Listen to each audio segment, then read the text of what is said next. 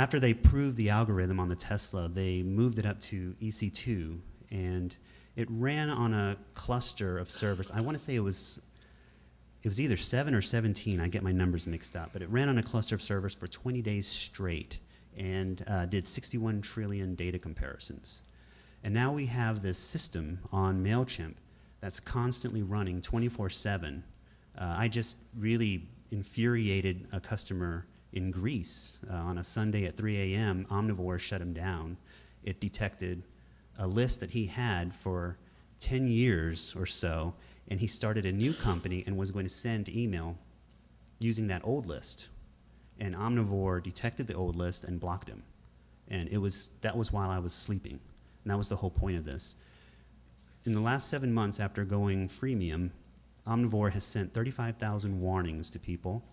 4,200 accounts have been suspended, and it's shut down almost 1,200 people automatically.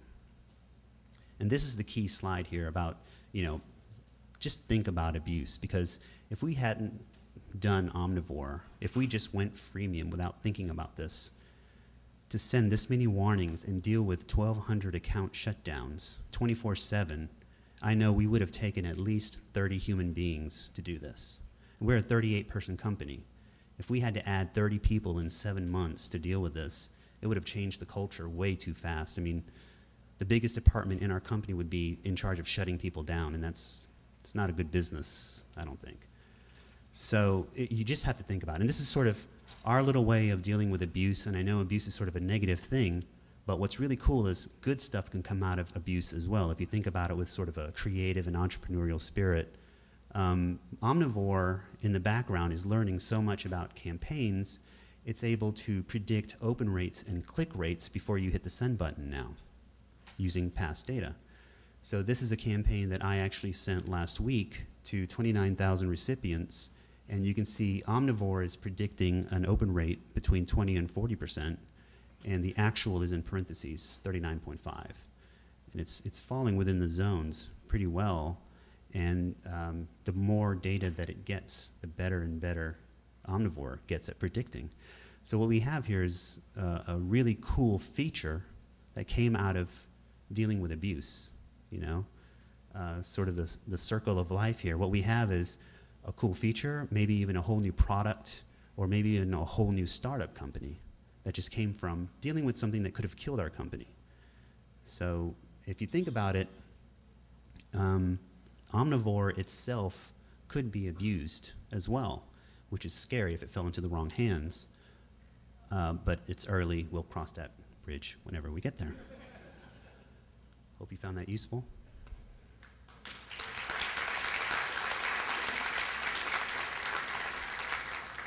Any questions or anything?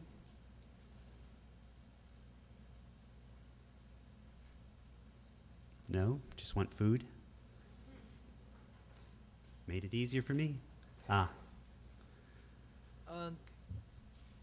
So did essentially this, using the data to drive the detection, was that a core competency of your company, you think, that you just leveraged because the data-driven analysis was basically part of the email marketing business? Or was this data analysis a separate discipline? We do spend a lot of our time playing with data. It's just fascinating because we have so much of it.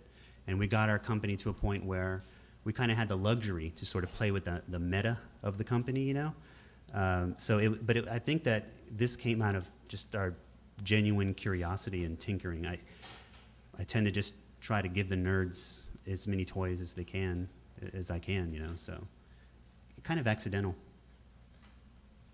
Yes. One of the value add propositions of all these sort of email marketing clients is the sort of list clarifying capability, or you can understand even before someone does a campaign whether the addresses are good addresses and so forth. Are you offering a service where you actually help people build robust lists?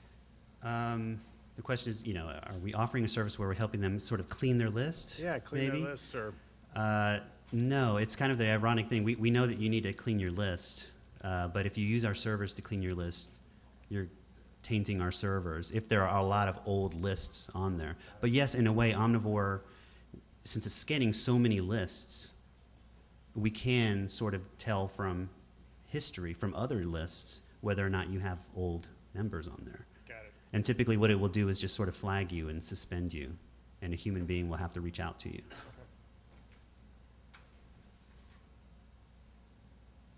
Thank you very much.